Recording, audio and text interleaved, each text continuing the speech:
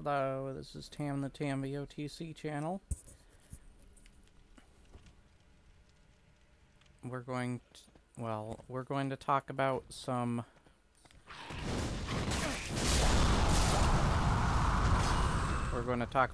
Dark Souls lore. Now a couple of things before I start this, spoiler alert. And second off, I've never made a lore video, so this isn't like literal lore, this is like theories. So once again, keep in mind that I'm not saying these are positive. These are hunches, basically. Big ones, but hunches. So I'm going to talk about, I'm farming some stuff here, so don't mind that. We're going to talk about the Soul of Cinder today. He's at the very end. He's the last boss battle of Dark Souls 3. Excuse me. And I might talk about a few like side things too, but I want to get into this. Now, there's guesses to who the Soul of Cinder might be. And one thing is that, like most of these bosses, let's take for example, there's the old Demon King. I think he's like especially with how the area is designed with all the dead Stray and Capra and Taurus demons all over the place. It could be a representation. The old Demon King could be a reincarnated version or something of the old Iron King, and like the Bed of Chaos, the old Chaos that we've known the Ivory King to be taken over by. So it might have returned, and that's like a form of both of them, especially since they take place in a very like lava-like area. So that's possible. There's also Warlorn is his name. Is it? Hold on. Wolnir. Okay, I'm thinking wrong. Sorry. Wolnir, the king of the underworld. He wasn't a very hard boss, but that he could possibly be a reincarnated version of maybe Gravelord Nito, and Gravelord Nito's reincarnated version in the second game was possibly the Skeleton Kings or Skeleton Lords. But who knows? Oh, and the Rotten. I forgot about the Rotten. Where the reincarnated form, since they were both basically lovers, should have probably latched on part of the Lost Sinner's soul to the old Iron King, too. So that's possible that they could be one now. And since the Lost Sinner did have that bug that looked like the Bed of Chaos, when you're underneath the big tree-like monster, the Bed of Chaos itself, or whatever, is down there as a little bug that's killed easily. One of the dumbest bosses in the Soul series. But there's a lot of like they come back. It's kind of like Lord Voldemort always coming back, where Lord Voldemort will take over like a new body, like Professor Quirrell in the first one. Then he has a Tom Riddle version of his younger self body, and then he tries to bring back his body in the fourth one, which he succeeds. But he's had several bodies, is what I'm getting at. So it's sort of the same thing here, where as well as like Manus came back in the body or form of what Chandra became. Thing. So who's the Soul of Cinder then? The one theory is that he could be a part or a latched on part of the soul of Lord Gwen, I think he was the original Lord of Cinder, and he was the first one to kindle the fire to keep it going. But oh, they're fighting over there. But that he paid the price of hollowing, just like how Lord Vendrick did. There's a lot of there's like a lot more things, especially weapons, even like that storm sword in this game. Yeah, Storm Ruler weapon, which is similar to that, where you fight those like stingrays that fly through the air, as I described them as in Demon Souls.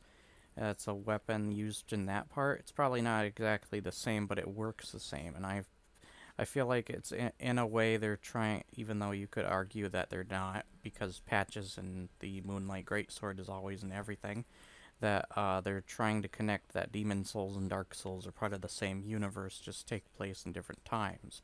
And seeing that not only is Dark Souls like a time-traveling game almost, but also a game where it takes place in different dimensions too, or different worlds. So there's a lot to that.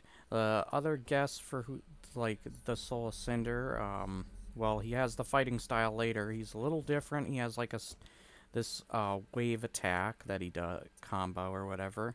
That's similar to how Maria from the old Hunters DLC does, where she'll buff herself up and have longer range in the shape of like blood and flames that reach farther. Kind of like what he does with his combos and attacks. But yeah, he's got a lot of different move sets. The other guess is he could be your original character from the very first game. A couple of reasons. If you read the description of... Whoops. Why did I do that? If you read the description, I think it says it the same for all of these. It says, Helm of the Soul of Cinder, a deific, I don't know, manifestation, sorry for anything that I pronounce wrong, of the Lords of Cinder, who linked the first flame. It resembles a knight's helm, but bears hideous burns and contortions. A misshapen crown can be seen upon its rear. It exists as a symbol of the great lords and the noble act of linking the fire, though it is no more than an empty husk. So, there's a couple of things, like it says who linked the first flame. This could, like, the Soul of Cinder could be all the lords combined into one, but there's a couple of things that make me think that he might be your character, because in some of the cutscenes they show him traveling, kind of like your character would, and he's like dragging a body and he puts this sword through it. And a lot of people probably hunched that this was going to be a starting armor set. And he's put on like tons of merchandise. They made a statue, they made a little pop figurine. It was like hinted that he was like just your main character. Because the last time they made a statue, it was just of an armor set that your main character would wear. It wasn't an actual boss. But you find out this is an actual boss, which actually makes the statue a lot cooler. But he's like wielding different swords too. In each of those statues, he has like a short sword or something that he wields with the pop figure and in some of the posters or pictures. And then he's got something like has a curved hilt like that. Oh, there it is. Bastard sword. Okay. So something like that. I've seen him wield that. And I've seen him in his statue form, he wields two scimitars. He's dual-wielding scimitars. So that's a thing. And your character would wield different weapons on his adventure.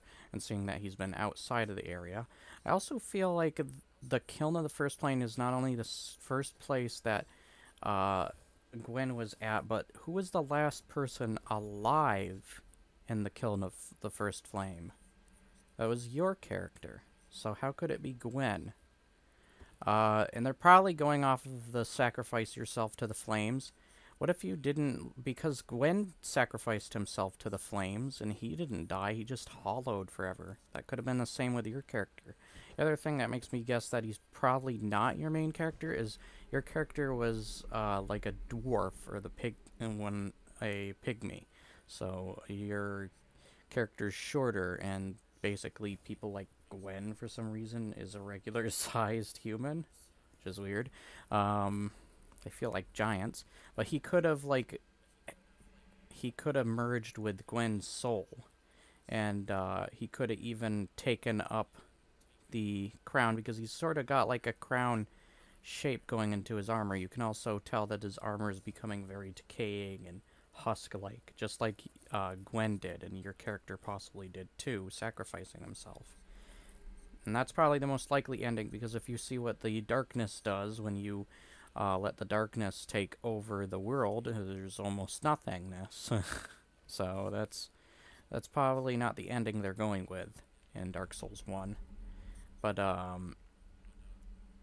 the other thing is the first part of his fighting style, his first phase, could be like a representation of the many different sets or classes that you could choose at the start of the game, like be a sorcerer, a pyromancer, or a cleric or something who casts miracles. He can heal himself using a miracle, great heal or something. He can also change his sword into different weapons.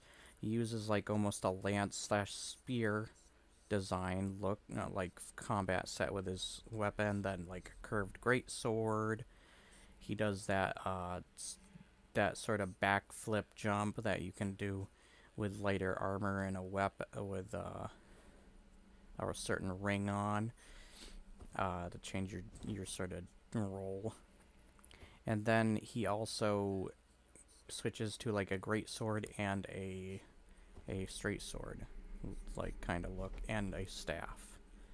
So he has many different like move sets and looks, and he uses different kind of sorceries and pyromancies and different type of like weapon and different types of weapons. He changes the bonfire sword into different weapons, and he could have became more powerful just through that alone, and he could have, like, the representation of both the music playing and him fighting like Gwen is your hollowed self got to see Gwen.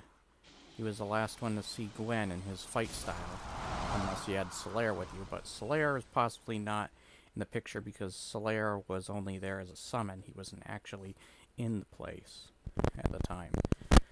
So your character probably like remembered his move set or copied it and used it to his advantage, but also had his own like moves added to it.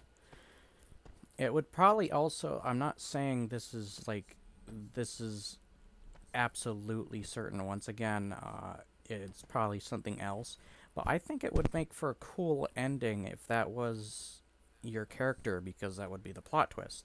You were stopping your character because maybe your character was oh, my brother's sending an invite, he must be back.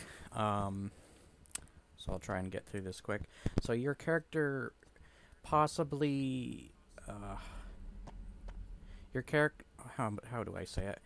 Your character's it's like a representation of your character. You think that you're doing something right in the end of Dark Souls, once again giving you the different choices or options of different branching endings, but just your other character, who could also mean bad, comes over to not only end your misery and the fact that the world is crumbling around him. He's not really taking care of the world in this stat right now, his status. But that he could be doing something potentially wrong or harmful or effective to the world around him, and you have to stop yourself, because your other self, this is where it gets confusing, doesn't know that he's doing something wrong, and you could potentially be a dangerous to yourself. It's a lot of weird stuff to go through, but it seems like a better ending. I don't know how else to end Dark Souls. They go with whatever ending, but that's like a theory or a thought I have sort of on it, and I kind of like it because you're fighting yourself, and it's kind of like a cool little nod to your old self, especially since the armor is described as knight armor and being the last one to kindle the flame, to light the fire, and your character was the last one alive at the end of Dark Souls 1, and since this is like takes place pretty much in the same place due to Air Orlando.